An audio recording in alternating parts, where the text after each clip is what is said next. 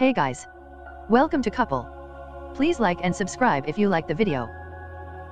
President Barack Obama is set to receive an award on ethics in government from the University of Illinois on Friday, as he is set to begin campaigning for Democrats in the 2018 midterm elections. Obama will be the 28th person to receive the Paul H. Thomas Award for Ethics in Government, which has also been given to the late Senator John McCain, Civil Rights Leader Representative John Lewis, and Supreme Court Justices Sandra Day O'Connor and John Paul Stevens. The award is named for Senator Paul H. Thomas, who represented Illinois from 1949 to 1967, according to the school's website.